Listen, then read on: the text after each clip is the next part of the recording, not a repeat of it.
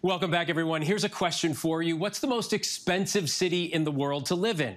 The answer a new study came up with will probably surprise many of you. Here's a look by the numbers. Number one for highest cost of living is Tel Aviv, Israel. That's according to a biannual report by the Economist Intelligence Unit, which looks at the prices of hundreds of products and services in cities around the globe. It's the first time Tel Aviv hit the top spot, a climb from 5th place just a year ago. Researchers say it's mainly because their currency, the shekel, greatly appreciated relative to other currencies, driving up prices.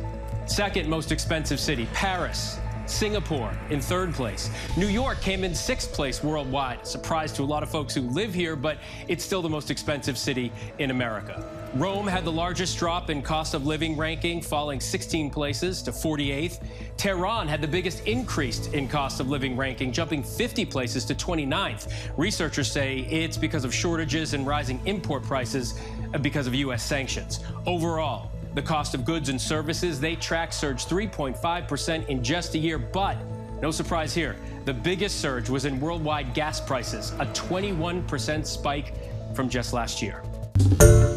Hi, everyone. George Stephanopoulos here. Thanks for checking out the ABC News YouTube channel. If you'd like to get more videos, show highlights, and watch live event coverage, click on the right over here to subscribe to our channel. And don't forget to download the ABC News app for breaking news alerts. Thanks for watching.